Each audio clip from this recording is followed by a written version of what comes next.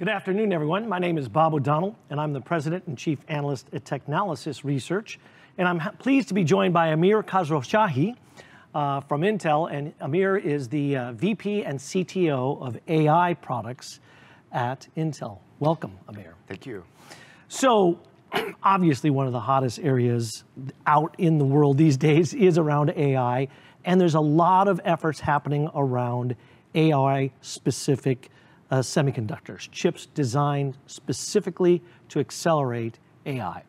That's, of course, what Nirvana did, and you were one of the founders of Nirvana that Intel purchased, what was about 18 months ago? August 2016. Yeah, almost 3 years now. So talk a little bit first for folks who may not be familiar with some of what you've done there, and then let's get into the details of what's going on. But first, talk about Nirvana and the products that you are working with Intel now. So you mentioned AI and this new workload, emerging workload of machine learning. And for this workload, we've designed at Nirvana and now at Intel. And largely, our group has grown dramatically since we joined, and it's mostly Intel. And we have a lot of new friends. And the technologies we're building a slew of products that are specifically for machine learning and AI. We have the workloads in AI, we don't need to get into it in too much detail, but they're roughly separated into training and learning a model and an inference. Right. You have a corpus of data, and you learn a model from the data, and then you do inference, where I send you new samples of data, and I categorize an image as having a dog in it or whatnot. Right. So we have been building this technology at Intel, and it's coming out fairly soon. I'm very excited about it. And there have been some indications in the AI domain that this is going to be a success. And I can go through some of these with you. Sure, that'd be great. So, of course, there is the present, and then there's 1 year out, and then 5 years out. This is how I kind of wrap my head around this really rapidly moving area. So the present at Intel is in the data center group where I am. We're trying to build AI systems. But in the near future, what's going to be transformative in the AI domain? And we have a very clear signal from some events in the last 6 months. And they come from two entities, OpenAI and Google DeepMind. Got it. They're doing really remarkable work in advancing the cutting edge in research in machine learning. And for example, OpenAI has released a language model, GPT-2, and it also has released a game playing engine for Dota. You're 5 agents playing against 5 human agents, and it's outperforming in this task. Google has AlphaZero, a general game playing engine for chess, Go, and so forth. AlphaFold, something that predicts how proteins can fold. It's a grand challenge in science. Right. So why is this relevant? It's relevant because these are really transformative algorithmic breakthroughs. And if the past is going to repeat in our domain, these technologies that seem kind of far-flung today are going to come into businesses and ad serving and other processes in the near future. I don't know if it's going to be 2 years, 1 year. The timescale of things are becoming compressed, so they're going to be relevant very soon. And what's enabled these successes, as OpenAI themselves have posted on their blog post, is the magic of deep learning and machine learning is in the training, and they've been able to scale with more data and more compute with the same models. It's not super magical sounding, but what's enabled them is technology to scale and build larger models with more compute. So what specifically about these AI-specific accelerators makes them different from, say, a CPU, right? There's been a lot of talk about the fact that much of the AI workloads being done today is, in fact, being done on CPUs. That's right. So talk a little bit more about what are the unique characteristics of these chips, and why is it important to have a dedicated bank of these, or even a dedicated cloud of AI-specific accelerators? So good question. So let's talk about the neural network processor from Intel, from my group. We have 2 currently we've announced, and potentially more in the future. We have a training chip and an inference chip. Right. The training chip performs elemental operations that are necessary for machine learning, that are generally things like matrix multiplication and nonlinear functions and so forth. And it executes them with lots of density on a chip and at scale. And there are some architectural features for this chip that are unique, that are not present in a CPU, a general purpose processor, as well as a GPU. A GPU is also not specialized enough to handle these operations as efficiently. Okay. That's one element. The chip itself looks kind of like a neural network processor baked into silicon. And another feature that's really important is that you can have many chips linked together to work in concert as a single large chip. That enables you to run very large models and in concert, right? So one operation, one matrix multiply operation I mentioned, you can run it on 1,000 chips. And this is what's really driving these advancements at OpenAI and Google. And we're still at the very early stages in these new architectures. And frankly, they're not that great in the sense that they're outperforming GPUs today, but there's an enormous room for improvement, and we have to start somewhere. Sure. So I see things like even our processor and this wildly successful Google TPU cloud, but they've done a phenomenal job. I think they've basically nailed the future of our field. Right. They're going to improve dramatically on hardware, and I know you care a lot about software, all across the stack. So I'm looking forward to the improvements. We're not there yet today, but we're already beating the state-of-the-art other stuff. Yeah, which is great. And the other big question, and you started to refer to it on the software side, I mean, one of the challenges we've seen with AI is that it requires some really deep level expertise from data scientists and computer scientists who really know this stuff. And frankly, that's a small group right now. So there's been a lot of efforts to simplify some of this software, and particularly around this notion of frameworks, where you build this software tool that abstracts away from some of the low-level hardware. And the question that raises is, if you abstract away too much from the hardware, do you lose the unique benefits of a TPU, whether it's from you or from Google, or even a GPU from NVIDIA and the other players as well? How do we think about frameworks versus the unique characteristics of the hardware? So that's a very good question. I'm not alarmed. I think it's a really good development. I would like to see even more of this. And it's actually quite challenging to abstract things out. I would like it to be even abstracted out more. But let's just go through the stack. What is the typical stack for AI today? So you say you have the hardware, and it's not just the processor, the CPU, TPU, GPU, FPGA. I would argue that there's going to be more of these things, not less. There are some people who think that, oh, let's just combine things or make the GPU a better tensor processor. I feel like there's just going to be more stuff. And above that are lower level libraries for doing elemental operations like matrix multiplication I mentioned. Then there's the frameworks. Then there's the orchestration layer.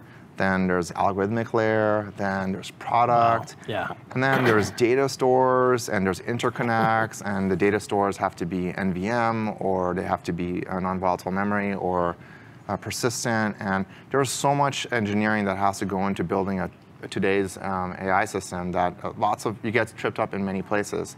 So coming back to your question on the frameworks have been a really important democratizer of AI. And the frameworks are TensorFlow.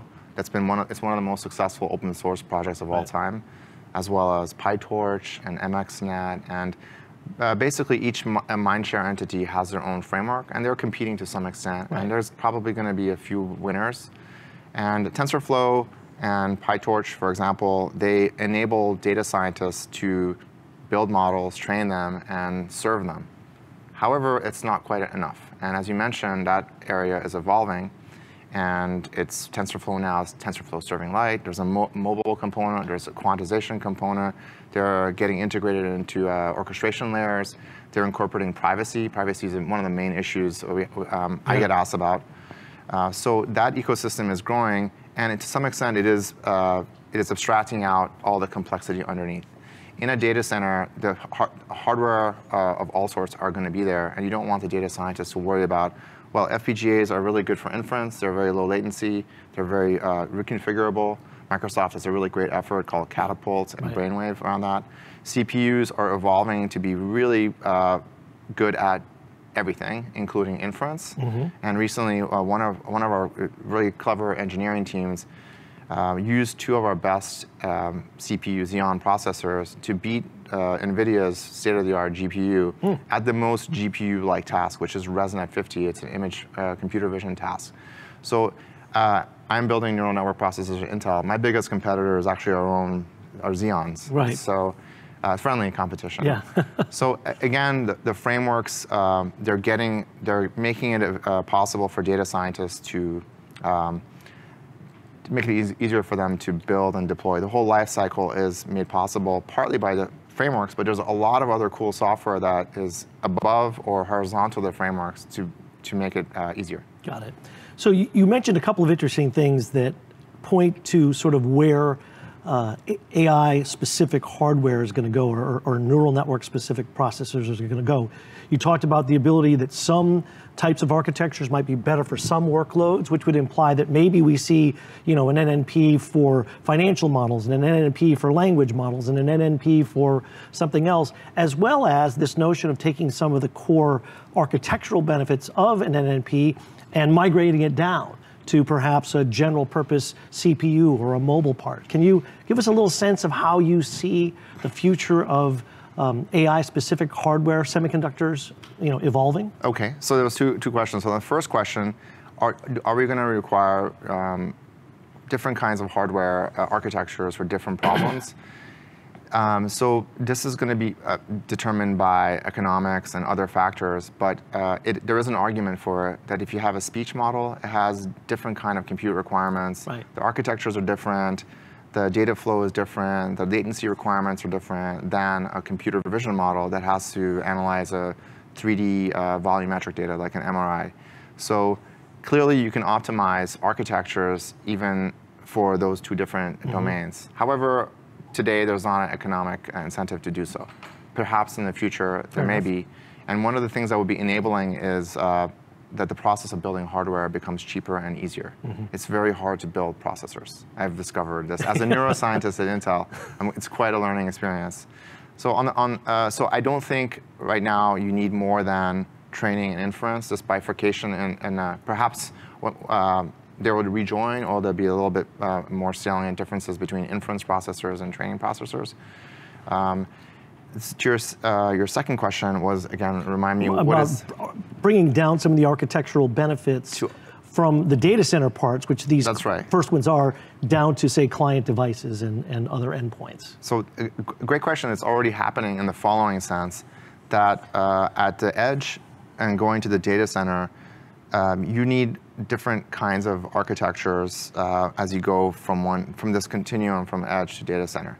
In the following sense, that the edge device, like my cell phone, is an SoC. That SoC looks like a little brain. It has not just a massive matrix multiply engine like the TPU, the Google TPU has been successful, has that. It has a vision processing unit, it has a speech unit, it has something that analyzes your face for security, it has a neural networking processing unit, it has a GPU, it has all these little IPs that are for different functions. Right. However, as you get to the data center, there's a strong argument for taking all those little pieces and making them huge racks of uniform hardware and interconnecting them efficiently in the following sense. You can have a rack of Xeons, and you can have a rack of NNP training chips.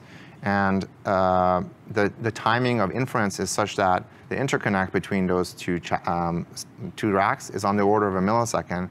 And the requirement, which is fairly stringent, I send you something and you compute on it and you return a response, it's on the order of microseconds. So clearly not feasible in that interconnect kind of world. Well, no, so in a data center, it makes sense to separate them out into separate racks and depend on the interconnect. So you don't have to put an NNP IP into a Xeon necessarily.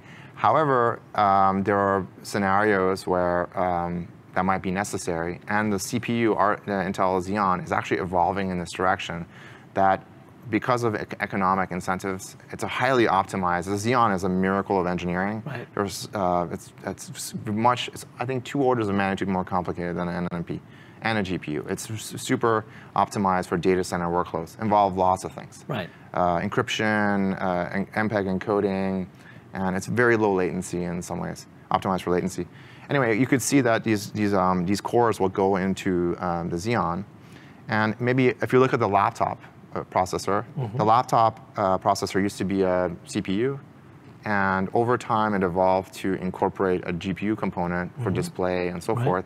And over time, that GPU component has grown in size. Yep. So now it's actually dominated by the GPU, and then there's a CPU on your mobile phone. So maybe that will be that we will recapitulate this process in the data center.